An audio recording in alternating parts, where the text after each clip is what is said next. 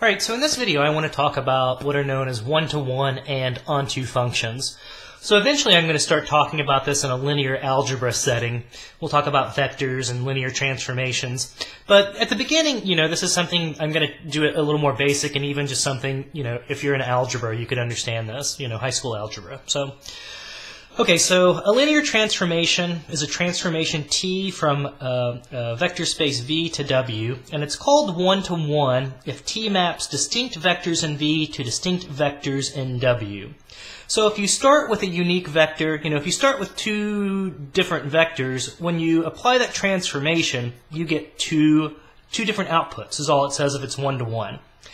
If the range of that transformation equals all of W, T is called onto. So the idea is if you take any vector in the vector space W, there's some vector in V that's going to get mapped to it. So you see this these next little diagrams, even in algebra again. So let's talk about this, and we'll talk about a couple just basic examples, hopefully to make this a little more familiar to you. So the first one, we've got our vector space V and our vector space W and our transformation T.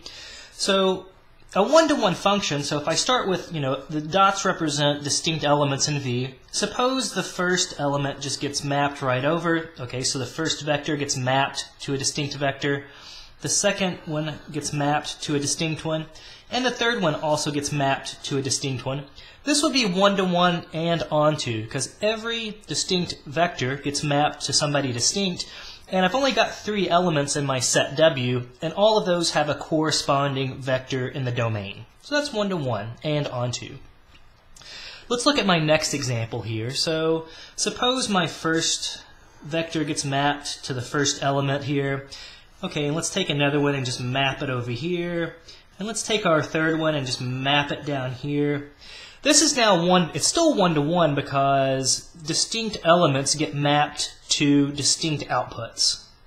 It's not onto, though, because you have vectors, or you have elements in W where there's nothing that's getting mapped to them. So not everything in W is sort of getting hit. So that means it is one-to-one in this case because they're distinct, but it's not onto because you're missing some stuff. So in our last example here, suppose my first element gets mapped to the first one. Suppose the second element also gets mapped to that first one. And then my third element just goes to that other one. This is not one-to-one, and it's not one-to-one because I have these 2 distinct elements that are going to the same element, the same vector in W. So that makes it not one-to-one. It is onto, though, because I only have 2 elements in W, and each of those have a corresponding vector that's getting mapped to them. So if you think about this just in terms of algebra, an example of a one-to-one and onto function, suppose we have the function f of x equals x to the third. So that's going to be my function. That's your transformation. You're taking an element in R1, some number x, and it's going to get mapped also to R1. So really we're doing just here a transformation from R1 to R1 is what we're doing. If you want to write it, think about it in a linear algebra setting. And I think some places I'll omit it, but again, all of our transformations here are going to be linear transformations. So x to the third, recall, looks just like that. Roughly like that. If I start with distinct elements, so here's some x1, here's some x2, they get mapped to different elements on the y-axis. That makes it one-to-one. Okay, so if I start with distinct elements at the beginning, I get distinct y values out at the end. So this would be one-to-one. Notice it's also onto, because if you take any element along the y-axis, you can always find some corresponding element on the x-axis that gets mapped to it. So that would be one-to-one and onto. Let's look at another one. So let's look, I think our next one was it's one-to-one but not onto. Suppose our function f of x Suppose f of x equals arctangent of x. So we start with some number in R1 and we take the inverse tangent of that number. Well, if you recall what arctangent looks like, it has an asymptote, a horizontal asymptote at pi over 2 and also at negative pi over 2.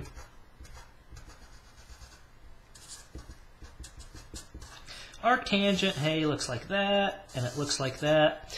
So this one, again, is going to be 1-to-1, because if I start with two distinct elements, say x1, x2, if I start with distinct elements, if I start with distinct x values, I get distinct y values out. Okay, there's no two different x values that go to the same y value. So this is 1-to-1, but notice it's not onto the onto R1, because you're only getting values greater than negative pi over 2 and less than pi over 2.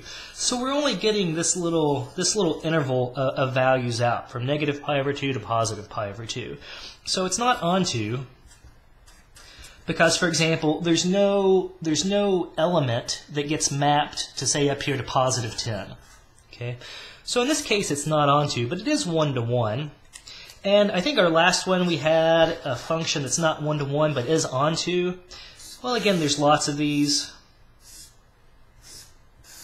I think I said let's let f of x equal x to the third minus x. So that has x-intercepts at 0, 1, and negative 1. So again, not quite to scale here. X to the third minus x looks something roughly like that.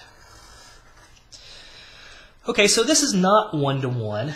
It's not 1-to-1 because there are distinct, suppose I look at this y value. Suppose, okay, that's the corresponding y value. There's some x value over here that gives me that corresponding y value, but notice there's also another x value over here that gives me that same y value. So I have distinct values that I start with, x1 and x2, but when I cube them and then subtract that value x, I end up getting the same y value out. That means it's not 1-to-1. But again, notice it is onto, because the domain of this function, it goes from negative infinity all the way to positive infinity. So it is onto. So just kind of 3 examples. So this is kind of the basic idea of 1-to-1 and onto functions. I should say if a function is 1-to-1 and onto, it has a special name. It's called an isomorphism.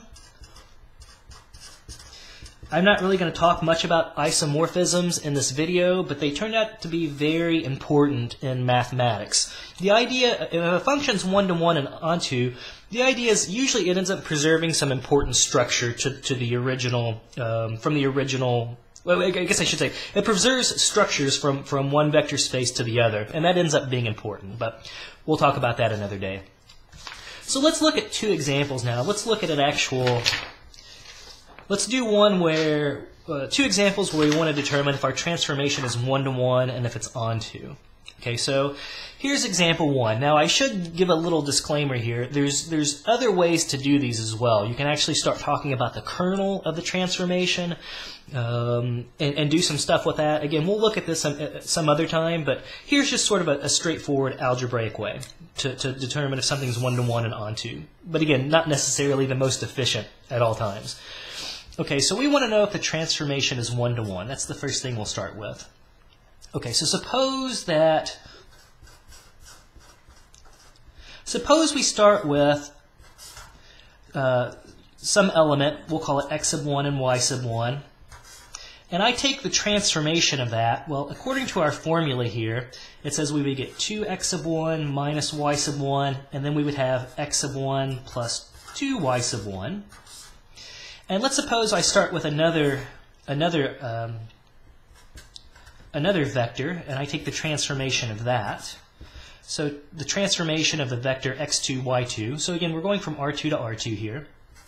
Well, that would be 2x sub 2 minus y sub 2, x sub 2 plus 2y sub 2. But let's suppose that those... I'm starting with what I think are distinct vectors, but let's suppose that those two,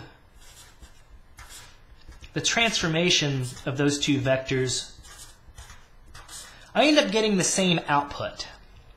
So the question is, are these, what I started with, were they unique at the beginning? So suppose the outputs are the same. What we're going to do is try to determine if this is a one-to-one function. So if the transformation of these two vectors is equal, that would mean that the outputs are equal. So that would mean, well, that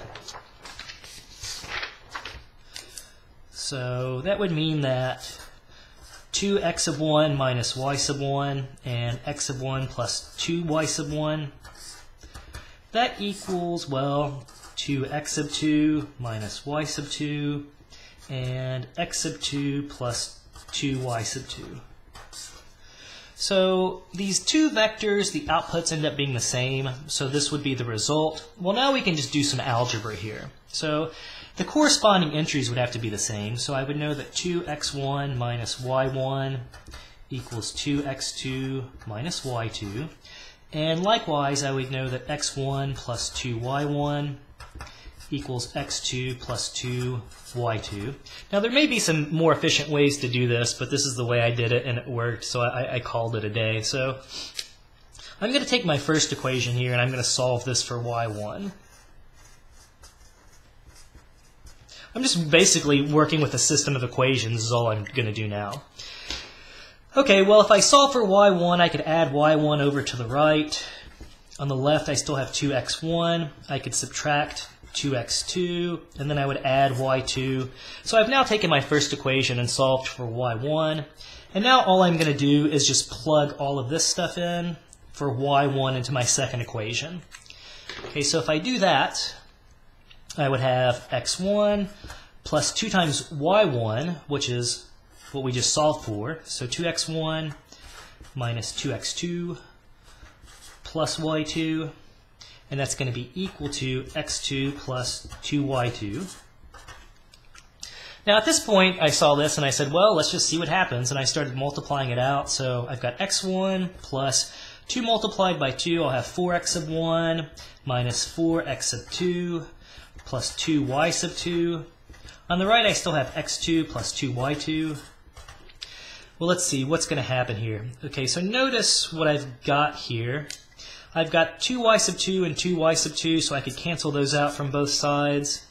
If I combine my like terms, notice on the left I would have 5x sub 1. Now I could add the 4x sub 2 to both sides, and that would give me 5x sub 2 on the right side. Well, if you divide by 5, that means that really x1 equals x2. So it says, if you got the same output here, the x-coordinates, really what you started with, those first coordinates, those first elements were actually the same thing. They weren't distinct at all. And if we take this and if we plug this into either equation, take either equation, if you replace the fact that x sub 1 and x sub 2 are actually the same, well then 2x sub 1 minus y1 equals, well, 2x sub 1 minus y2. So now I'm just replacing the fact that x sub 2 is really the same thing as x1. Well, again, you can subtract those from both sides, and that says negative y1 and negative y2 are equal, which means, hey, y1 and y2 are equal. So what this says is, it says if you end up with the same output, it says if you end up with the same output, it means that the inputs had to be exactly the same, and this means that it is 1-to-1. So if the outputs are the same, it means, hey, you had to start with the same input. That's the only way it can happen. Okay, so this is kind of a common little technique to show that things are 1-to-1. You kind of use different variables, you set them equal, and then you show at the end of the day they really had to be identical at the beginning. Okay, so the next question is it onto? Okay, so is it onto? Okay, so I'm going to take some generic vector. I'm going to call that AB. And that belongs to R2. I'm going to figure out is there some element under this transformation. So I want to take the transformation of some vector xy, and I want to be able to get out the vector AB, whatever I pick out. Okay, well, again, under our transformation, it says we have 2x minus y, and then we have x plus y. That was the formula for our transformation. And that gives us a and b. And again, the same thing. We're just going to make a little system of equations. So 2x minus y equals a. X plus y equals b. Which one did I solve for? It really doesn't matter here. I think actually what I did, so you could solve for one or the other. I actually just took this and added these together. So I've got 3x equals a plus b. So I'm just doing a system of equations. 2x plus x is 3x. Negative y plus y, hey, those cancel. A plus b, okay, is a plus b. So if we divide, we'll have x equals a plus b over 3. And now if we go back and substitute that into, I use the second equation. So it says x is going to be a plus b excuse me, what am I doing here? So x is going to be a plus b over 3 plus y, that equals b. So I'm going to do the same thing here and solve for y. So if you solve for y, you can multiply both sides of this equation by 3. That would give us a plus b plus 3y equals 3b. So I'm just multiplying again both sides by 3. And if I solve this for y, the first thing I could do is subtract b from both sides. So if I subtract b from both sides, I would be left with 2b. And then I could subtract the a over as well. And then if I divide, I'll get 2b minus a divided by 3. So what this tells me now, it tells me that this is actually going to be an onto function. And what do these two outputs mean? It means that if you wanted to get this vector a, this vector ab out as your solution, it says what you should start with, it says the x-coordinate should have the formula a plus b divided by 3, and the y-coordinate should have the formula 2b minus a over 3. So, for example,